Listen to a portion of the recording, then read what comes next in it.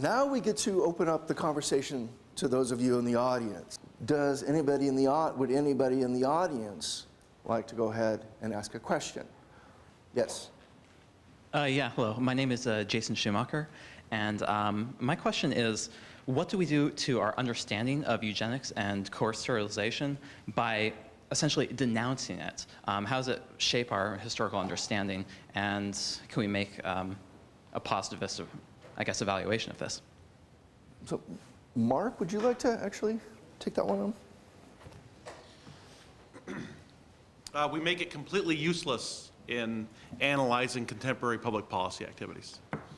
We throw it into a trash can of history and denounce it in such a way that we're not able to extract lessons from it that allow us to see its ongoing effects in everyday life. And I think the most effective way of doing this is by attaching it firmly to the Nazis. From 1945 to 1965, there appears to be little or no American recognition of a relationship between eugenics and the Nazis and the American eugenics movement. It seems to have been produced with the emerging American understanding and American appreciation of what eugenics was, of what the Holocaust was, a production of the notion of the, capital T, Holocaust. And that's not to in any way empower anybody who claims that there wasn't a Holocaust, but rather to say that Americans had to understand the Holocaust as a historical event and to attach to it a set of meanings that by the mid and late 1960s had acquired particular kinds of meanings. So we, as eugenics, when we've had to try and figure out how it is that eugenics came to become such a slur, and I think historians have largely figured that out in the it happened in the late 60s and early 70s, and it looks like we just sort of stopped talking about it for about 20 years. It reemerged in the 80s as a topic of discussion with ELSI, the ethical, legal, and social issues associated with the Human Genome Project, especially in the 90s, where there's funding available for it.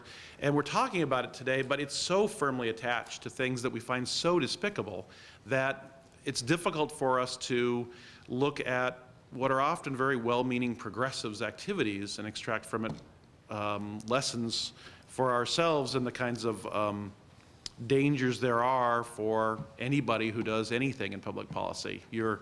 It's very difficult to make public policy without imposing on it worldviews that we will later decide are either mistakes or even disastrous. And so what I think people like all of the professionals who work on the history of eugenics have to do is simultaneously say, oh my God, this is horrible. This is really, really rotten, and really highlight just how bad it was and actually show, this is not unlike other things that we universally believe were horrible. And then at the same time say, but what they're doing is so similar to, and often rooted in some of the same foundational notions that we today not only support, but sometimes even hold dear. So you have this very tricky sort of thing. It's what I call gee whiz history about eugenics, which is like, did you know? Kind of history about eugenics on the one hand, and then the other is, it's really not that alien to many of the kinds of things that are going on today. Things like what Michael spoke about. There's a significant underlying set of assumptions that are parallel to what motivated the eugenics movement in current reproductive discourse. But it's been completely detached from governmental oversight and now operates in a kind of Wild West laissez-faire activity in which these assumptions are really allowed to run amok without critical evaluation. And my real worry is that when we condemn it, we really are incapable of extracting any real meaning from it. Right? It just becomes something, oh my God. Ugh. So we have to juggle this thing, and honestly, I don't know how to do it. I don't know how to make it synthetic. Does anybody else in the panel want to address that? Well, I just think that also when we're denouncing it, we have to be careful not to, as I sort of alluded to in my talk, not to limit ourselves to sort of seeing eugenics as a sort of racist or classist policy, but rather as it was seen sort of as legitimate science in its time, and also as sort of a progressive measure, and we have to, I think, bear in mind the importance of disability to the history of eugenics and to sort of current, sort of what some people might consider neo-eugenic policies. I mean, the Nazis, before they began exterminating Jews, were first sterilizing and then euthanizing people who were considered to be disabled. And they got those ideas from the United States. U.S. Laughlin and others visited Germany. German scientists were visiting the United States in the early 20th century. And this was initially a program, the T4 program, was to sterilize and then eliminate people who were considered to be disabled. The Nazis sterilized 405,000 people in about 6 years, and then began to euthanize them at the end of the 1930s. And so I think we need to when we denounce it, we also need to sort of also think about why and how we're denouncing eugenics. Good. Can I? Yeah. I may have a little bit of a different take on the question. I think coming from a particular community in which sterilization is the norm, is you have your child, you go and you get sterilized.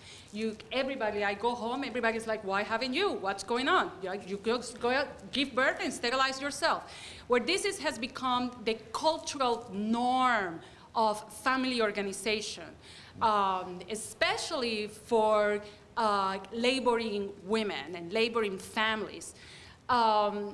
It is crucial to have a denunciation of what has sterilization has done, because unfortunately it has precluded a conversation about sexual education, about the multiplicity of ways in which women can have control over their bodies. Instead of, you have this, you go and get sterilized. So I think in coming from this particular perspective, then I need that denunciation.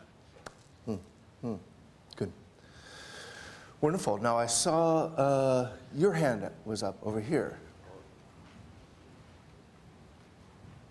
I'm Dr. Janice Loxo, and I teach at UW-Tacoma social welfare history, where I talk about eugenics in the social work program. So my question, first just some context. Starting in the 1970s in Texas, I was a social worker, and my first job was at a state school for what was called the mentally retarded. And it was a very interesting time, as it turns out. And so one of the issues then was, eventually I had some clients who were very high functioning, probably borderline developmentally disabled, and they actually were wanting to have a sterilization. But because of some court cases that had just happened, they were actually not allowed to do so. And then when it was brought up about it now in this age, we have reproductive technologies, we might be pressuring people to have abortions because there's going to be a child with a disability. And so it really gets, I think it just speaks to the complexity of what we're talking about, how to prevent abuses, but how also to allow choice. And so I just wanted to see if anyone had comments on that. Wonderful. Who would like to actually address this? I could refer you to some sources. Joanna Schoen's book is really good with that. Mark mentioned that, and also this new book by Kluchin, that Fit to be Tied, they address those issues specifically about, and I think it's one of the things we have to consider too. And when we're writing the history of eugenics, we can't always sort of see it as sort of patriarchal control and the victimization of certain groups or women. We have to realize the complexities of it, which makes it very difficult, I think, to think about and talk about. But I think it's absolutely necessary that we do that. And I don't really have a good answer, but I can refer you to those two sources. A question here in the front. Question. There were like 10. Oh, down here in the front. And then there's another question from one of the deaf participants. Actually, I had a question. Oh, I can go after that. Oh, okay. The microphone. We'll have this question, and then we have two questions down here. Okay, yeah, thank you. So my name is Andy, and I'm a student at the University of Washington, and my interest at this point concerns citizenship rights and the implications of institutionalization and segregation of people with cognitive impairments. Specifically, I'm looking at the Furcrest Institution and similar places in Washington State. And my question is, moving away from forced sterilization and towards the more modern practice of institutionalization and segregation, what implications does eugenics, or did eugenics have in the practice of installing institutions, and what is your knowledge of any political implications for preventing deinstitutionalization in Washington State? Okay, good. So this is about, more specifically about the institutional context of genetics. Good. I think I can address, I can't give you a coherent answer, but I can sort of throw some, throw some things at you that something might stick. If we talk about eugenics as a discrete thing that sort of somehow emerged as a concept in the 1880s and then as a public policy in the United States beginning in about 1904, I think we miss a broader context that enables it, and that broader context is what it seems you're interested in, which are the rising use of commitment laws starting in the mid and late 19th century, in which first legislatures and then courts, in the context of public health and civil order, allow for a series of increasingly strict or increasingly powerful tools for local and state authorities to use to commit people, either because they have communicable diseases and they're being quarantined in a pre-vaccine era or an era before vaccines were available for some of these ailments, or because they had they were considered a threat to the community because they had communicable behaviors. That is, they were overtly sexually active, or they appeared to be incapable of functioning in an open society because of cognitive problems. And so we see an increasing institutionalization and quarantining of these people, and the ability of the state to sort of take that person out of society, using a religious metaphor, to sort of excommunicate them from society and compartmentalize them, which then provides a venue for an increasing need for these institutions, first in the form of things like colonies, and then in the form of sex-segregated institutions. And one of the, Davenport's names come up a couple of times, Charles Davenport's names come up a couple of times. The interesting thing about Davenport, and it's generally overlooked, is that Davenport opposed compulsory sterilization in the United States. He was clearly overtly opposed to it. And in a New York State court case in which he was the expert witness, he said we ought not be compulsorily sterilizing people. And in Heredity and its relation to eugenics, he overtly said coerced sterilization is a bad idea. It's a bad idea for both, he said, practical and scientific reasons. The practical purpose is it really does run counter to notions of liberty in America. And he was worried about a backlash against eugenics and this sort of very early genetics community if people perceive that their rights are being trampled and that there are abuses of it. What he, and the second reason he said is we don't have, even though Davenport's generally vilified as sort of all nature and zero nurture, he says point blank in Heredity in relation to eugenics that we really don't have a clear understanding of what is environmentally caused and what's genetic. And really the only way to know is to take somebody who is somehow behaviorally or physically or mentally problematic, put them into an institution, make sure they have proper nutrition, make sure they have proper education, make sure they have the proper professional care, and then you'll find out if they're really truly biologically, he said, inferior, or if they just had, this was just the result of an inferior environment. And the language here is repugnant, and I recognize that. I'm just trying to convey Davenport's worldview. And so for Davenport and others like him, the existence of these sterilization laws were a fulcrum against which he could lever increasing funds for things like sex-segregated institutions. So in the context of these commitment laws, the sex-segregated institutions became a really important and viable alternative. Of course, as it became increasingly expensive, as Joanna said, we sought to use the sterilization procedures to try and get people out of them, because we thought, well, if they're sterilized and we could release them with some degree of safety into the community, they wouldn't procreate and cause additional burdens on us. But I think you're right to look at that stuff. about the commitment and the quarantine laws in the 19th century that provide the legal and intellectual framework necessary for eugenics to step in. Because it doesn't just step into this virgin territory, it steps into this increasing authority of the state to control our individual lives. Wonderful. Did you want to go ahead? Yes. My name is Barbara Hathaway, and I'm the assistant to Washington State Independent Living Council. And my question is, I'm wondering, well, it's connected with the history of people who are disabled in Europe during World War II, and they escaped and came here to the United States. And I'm wondering if there are any records of, if there's any records of the sterilization or not of people, if there's any evidence that you found that they were allowed into the U.S. when they came here, if they weren't sterilized, if they were allowed. So is there any evidence that they had to be sterilized to come to the United States, people who are disabled and fleeing Europe at the time? Wonderful. Would anybody on the panel be able to address that? Does anybody have any information on this, on the panel, on their work? Joanne, have you encountered anything with this? No, I have not. Good research question. Certainly there were a number of immigrants came into the U.S. When the immigrants came into the U.S., they were scanned to see if they were feeble-minded or not, but nobody checked into whether they were sterilized. Most people who were sent back to Europe actually had communicable illnesses like TB and things like that. And you are? Oh, I'm Bob Rest, a genetic counselor. Yeah, and Bob will be on the panel this afternoon. Actually.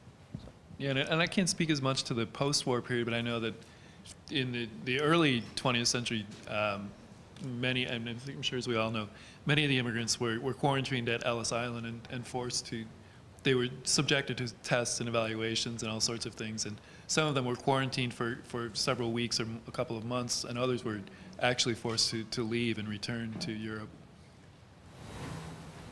Thank you. So we have over here, and then actually three more up. You have to bear with us. We have a lot of people who want to participate. So. My name is Jacqueline Sorgan Johnson, and I've got a very unique perspective because I worked in the disabled community before becoming disabled myself. Anyway, in the 50s, I worked for AHRC, which was the precursor to ARC. AHRC is Association for the Help of Retarded Children, and ARC is Association for Retarded Citizens. I think that was what it was. Anyway, I retired in '83, so it's hard for me to keep up with all the letters in the alphabet game. But anyway, an interesting point is in 1972, I worked for Group Health. And at that time, we had an early intervention program for neonatal deafness. I'm glad to see so many interpreters here for the deaf today. But anyway, I was in charge of screening the neonates for congenital deafness from 1972 until I became disabled in '77. I did not retire until '83. But I just thought I would let you know about that since it's not well documented. Thank you. Good. Now, this gentleman had a question down here. Oh.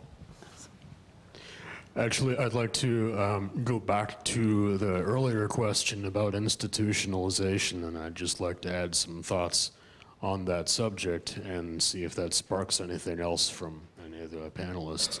My name is David Griffiths, by the way, and I just wanted to say that it's important to recognize when you're looking at institutions and looking at eugenics to understand the timing of all of this and to realize that eugenics began to come into play at about the same time that corporate capitalism was gaining a great deal of power in this country, and colonialism, American colonialism on the international stage. And Mr. Largent, you mentioned colonies, and I can't believe that more people don't recognize the parallel there and see the institutionalization of disabled people as a form of internal colonialism. And when you look at some of the documents from the time period, and you see that the people who were setting up these colonies were using Indian reservations as their models, which, by the way, were also provided the models for Hitler's concentration camps. And then the next big phase in the development of eugenics and the development of new ideas in institutions came in the 1930s with the rise of fascism in both Europe and in the US. And we have to look at the similarities between the different groups that were targeted in the US by the eugenics movement and the different groups that were targeted by the Nazis. And they were basically all the various groups of people who posed some sort of threat to the fascist capitalist powers that be.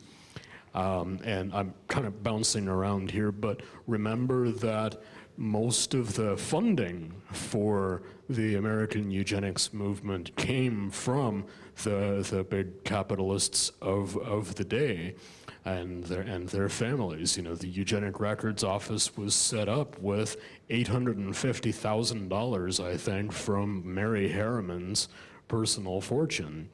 And it just goes on and on and on and on and on.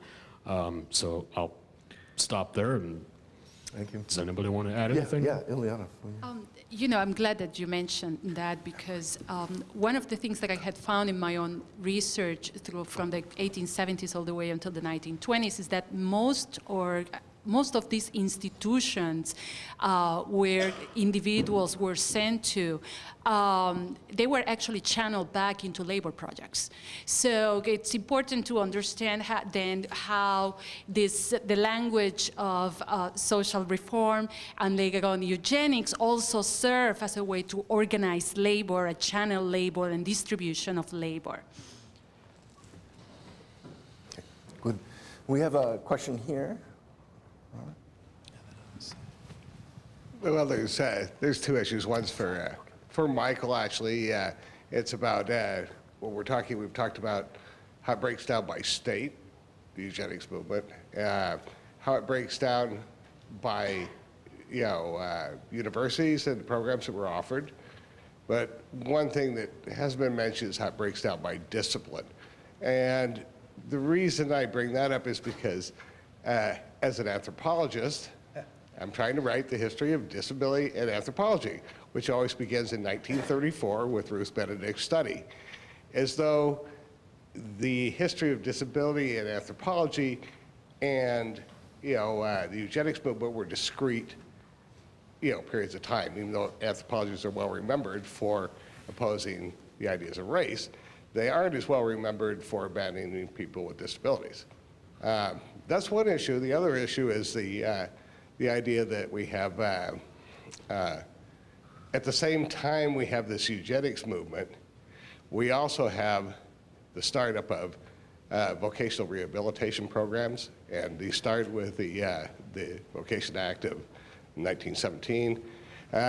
So we have this clear division in policy toward people with congenital disabilities and people with acquired disabilities. So those are just two issues that, I kind of wanted some discussion about. About the disciplines was interesting to me personally. Thank you. Wonderful. Anybody would like to address that on the panel?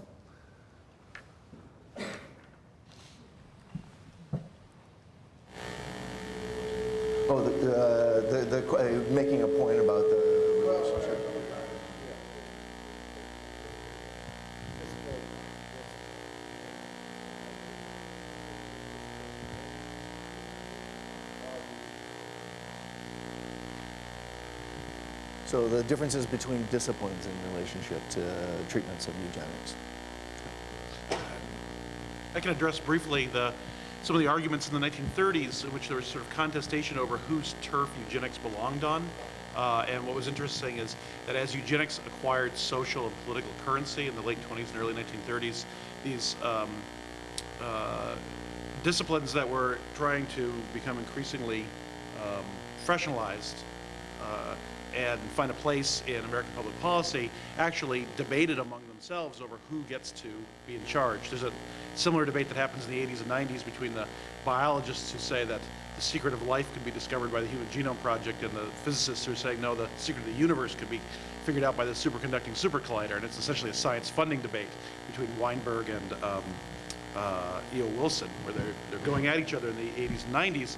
You see the same thing happening in the 20s and 30s between anthropologists and sociologists on the one hand, and psychologists and biologists on the other hand. And the psychologists and biologists, for the most part, tended to argue that eugenics was a solution to the social problems because they had a biological basis to it.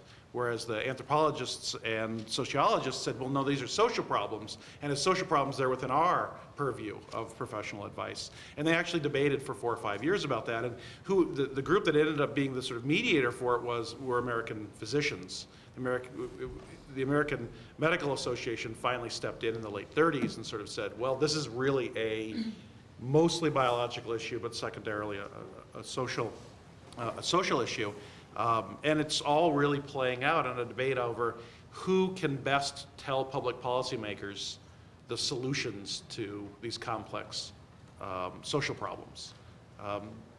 That's when I see it at its height, is in the late 20s and early 30s. And they do say they're speaking for their discipline, which it's interesting because you see the science funding tied to the ability to assert their unique professional power to solve these social problems. Thank you, Mark. Let me just comment really briefly. One of the things that makes me think of is one of the most interesting things that I've found in my study of the history of eugenics is that this whole idea of the nature-nurture debate, or nature versus nurture, is much more complex than most people think and most people portray. From the mid-19th century on, people have been not quite as dogmatic as scholars would portray them as being in their scholarship in this debate. And there's always been a tension among the different disciplines. And there's always been a tension between is it environment or is it hereditary or biological?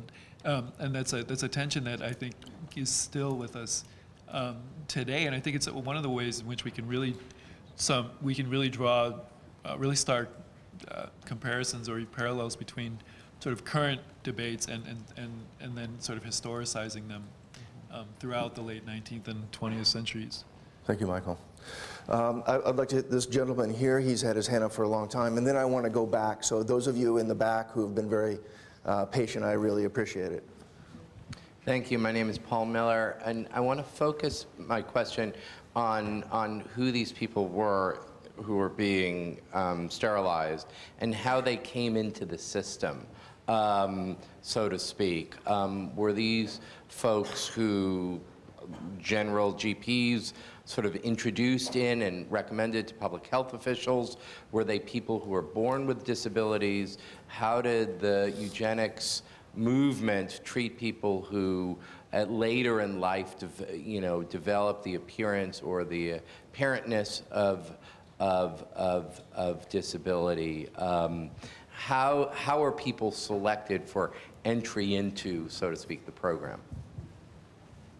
Good. Does anybody have any specific institutional insights around that? I'm hesitant to say this, but I'm going to try it. Every single person who's sterilized was a ward of the state. That is,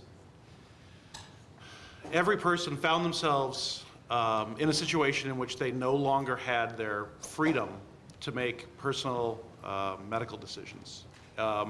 They were either prisoners, as were the case of most sterilized men, or they were in either mental health or some sort of welfare institution in the case of, generally in case of women.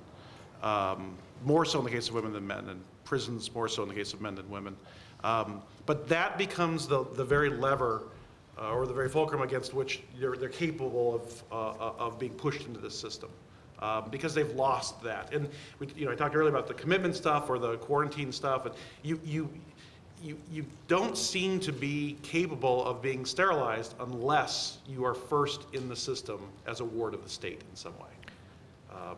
And I think maybe we can find cases in which that might not be true, but that seems like 99% of it to me. I think Mark's very correct in saying that the state played a very powerful role. In the post-World War II period, however, many middle-class women sought out sterilization, and middle-class men sought out sterilization to control their fertility as well. But I think largely, I mean, we have to look at sort of the rise of the modern welfare state. Things like juvenile courts. In Chicago, there was even a morals court, and various other systems that the folks would sort of come in contact with the rise of social work as a profession, where social workers are going to various homes at other places and visiting people that eventually sort of become entangled in the web of class, as Snyder would say in his book. But I think in the post-World War II period, we see much more sort of what people might call, in quotes, voluntary sterilization. And these people aren't wards of the state. Okay, wonderful. Can I add something? Oh, yeah, please, Stephen. A group that's being forgotten here are the Native Americans. Yeah. And there was massive sterilization pushes up until the 70s and beyond. So. Can I also, I'm not a student of sterilization per se, so I may be a little bit fussy on the details. However, sterilization in the case of Puerto Rican women on the island, they were never institutionalized women. These were women living in rural communities around the hospitals that had been established, with funding from missionaries, sometimes military funding, government funding. There were the creation of social work teams to be sent out in the community to recruit women. So they were not institutionalized women. Later on, by the 1950s, and when we have a larger process of industrialization on the island, many manufacturers, then private manufacturers, established birth control offices. But in reality, these offices became also a place for encouraging women to sterilize, women who had become then the heart and soul of the manufacturing modernization project. So. Wonderful. Great. We had a question in the middle here earlier. The hand up has been up. If you could get a microphone there, please. And then I know we have one in the back, too, and then I'll come back forward here. And you've had your hand up here for a while, too. Okay. Okay, right there. Okay, sorry. I missed you over there. Okay. All right. Thank you so much for your time today. My name's Caitlin Morrison, and I am an admissions counselor here at the University of Washington. I have a question regarding this original law that you were speaking about that is still somewhere in the books, this idea about the sterilization of sexual offenders. And I know that this is still happening in some states, and I'm wondering, how can our understanding of this history of eugenics inform the current discussion and events surrounding sexual offenders and sterilization, whether it's an option to reduce sentencing or, yeah, that's pretty much my question.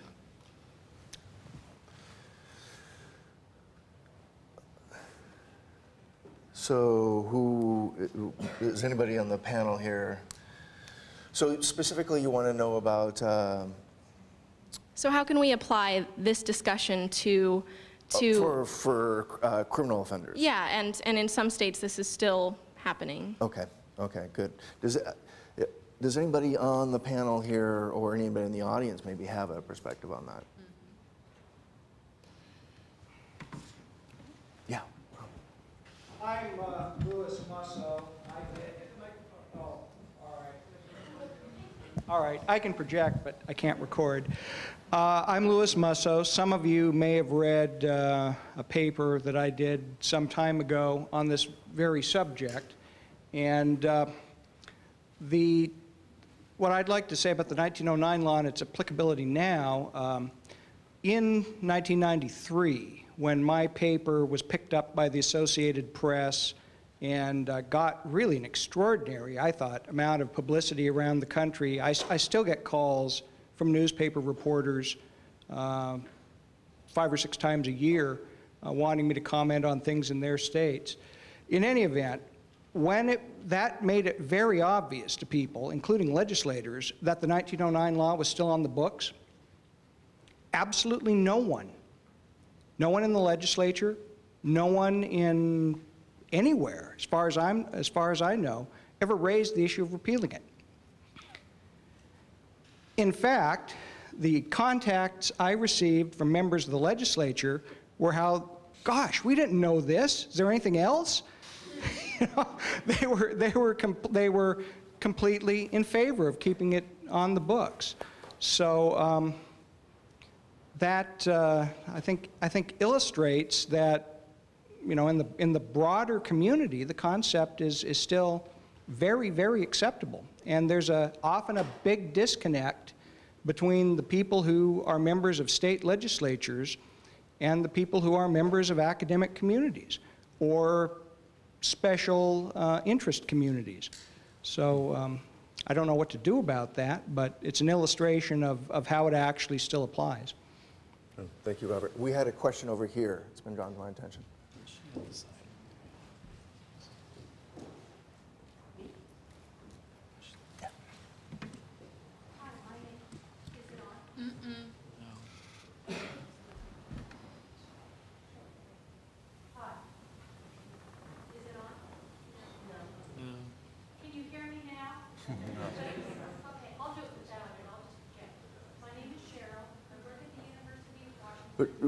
Could we have the microphone for you for the television purposes?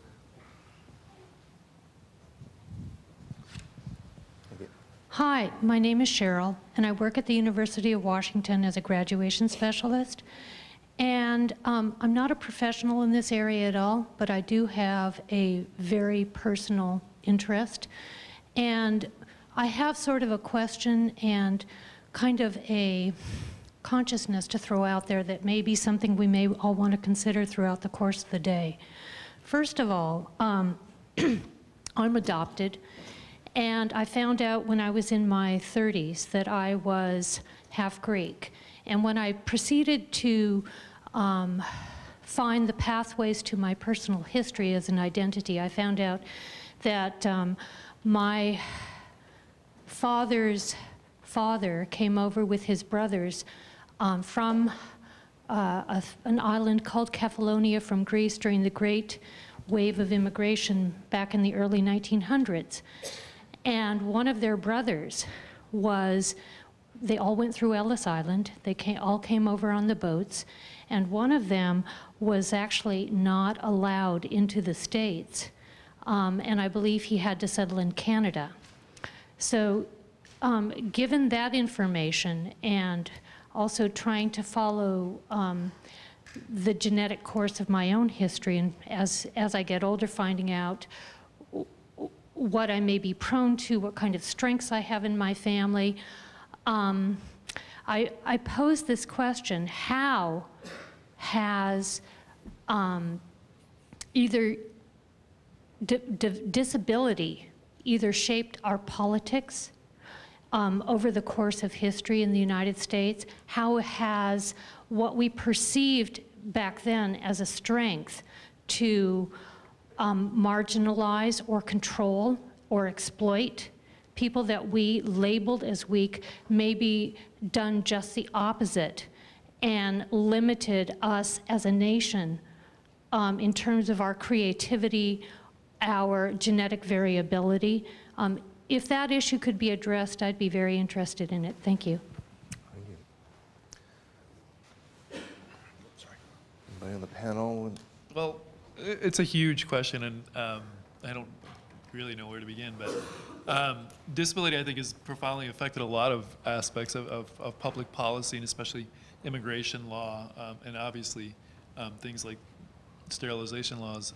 And I mean, we can only begin to think about how things may have possibly been different if these things were recognized. But as historians, I don't think we can do that. We can't be sort of presentist in our thinking and project our sort of current beliefs on the past. We need to really look at the sources and see what they're telling us and sort of remain true to the sources of the time, I guess, would be my answer. I don't know. Does anybody want to add anything to that? Anybody else got anything to add? Okay. We have, I would like to, there's somebody at the very back who's had his hand up for. Concentrate on now, or was that something that there's research in both fields that occurred during that time? That makes sense. Yes, so your question is about both the positive and the negative, the nature versus nurture. Well, was it focused more on the nature or the nurture? So was it preventing people from being bad parents, or was it preventing people from passing on bad genetics? Okay, yeah. In theory. I think the nature-nurture distinction is a presentist framework on which we have analyzed the history of eugenics. And I think Stephen probably could talk about this as well, looking at the rhetoric of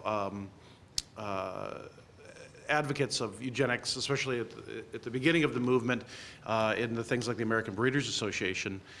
The fact is that a plant cannot grow without a seed. Right. And a seed cannot grow without soil. The idea of separating nature and nurture is silly. And in fact, this notion about the idea that these are just nature people and the nurture people are really right is an artifact of mid-20th century attacks on some of the politics and policies and to a certain degree the scientific claims of a group of genetic determinists. But Luther Burbank had great discussions about how the finest seed cannot grow to its fullest potential in sandy soil, and the richest soil will never produce a superior plant from an inferior seed.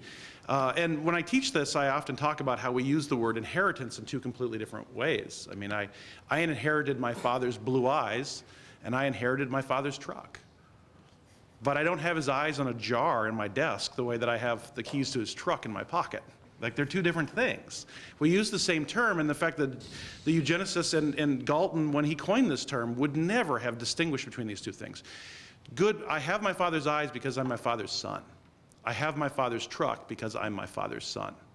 And my familial relationship to my father is as relevant for my social qualities as it is for my genetic qualities. And they would have never distinguished between these things. You can't distinguish between them. They don't exist independently. So this idea that, we're 40% nature and 60% nurture, these are sort of silly 20th century artifacts, late 20th century artifacts that just aren't relevant to the people we're studying at all. Yeah, and I think Mark's absolutely right. And I would just like to add to that I think that eugenicists and people who or even believed in the idea of eugenics consistently blurred the lines between nature and nurture, or environment and heredity throughout the 20th century. It was much more sort of complex than people make it seem to be. There was, scholars of eugenics often try to sort of parse out were eugenicists Lamarckian in their thinking or Mendelian in their thinking, and it was always sort of this odd combination of both. And I'll just state a really brief anecdote from my own research. Dr. W.A. Evans, who was a physician in Chicago in the first half of the 20th century, said that race betterment, which was what they called it back then, it was a 2-horse cart, and that so in other words, it required both environmental thinking and what they would call then eugenic or genetic thinking as well. Can I add that. That also is not only seen in terms when you read a eugenicist treaty, and you actually find that they are much more complex than what we think in terms of the nurture versus nature. But when we want sort of zero in into looking at the sort of policies and programs and events that are put into place, at the same time that, for example, a municipality is encouraging sterilization, it's also implementing parenting classes, and is also implementing a competition about Mother of the Year. So there is a wide array, a wide catalog then of practices that one could say are trying to tackle in both things. So. Mark mentioned the early rhetoric. There were some eugenicists that were foaming at the mouth eugenicists that appreciated no nature, no nurture. I mean, it was all genetics, and that's very true.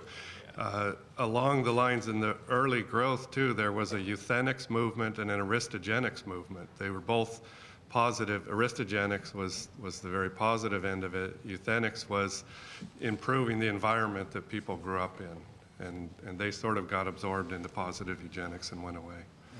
Stephen's right. There are some people who are assertively genetic. By and large, the eugenics movement's got discourse from all sides.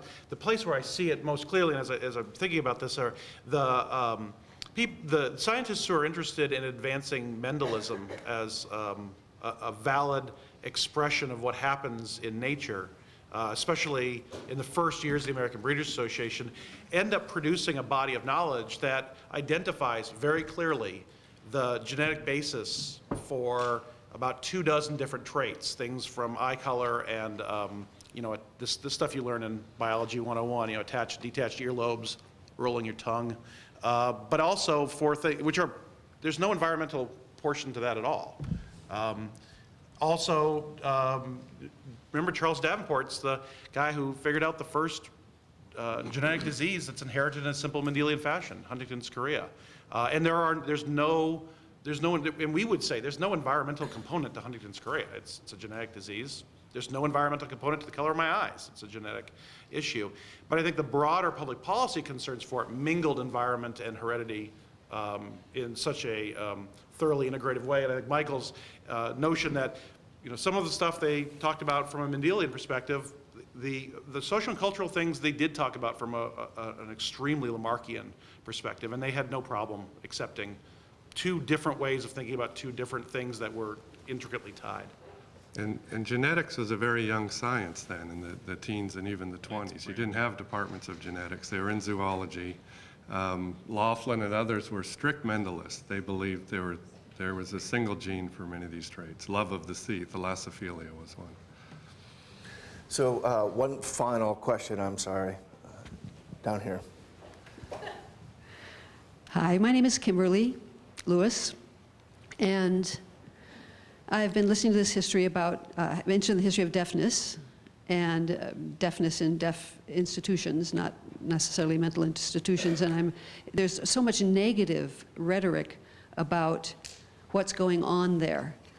And there's not a lot of information there, so I'm wondering about if you've heard of any sterilization attempts going on, medical attempts of sterilization or not.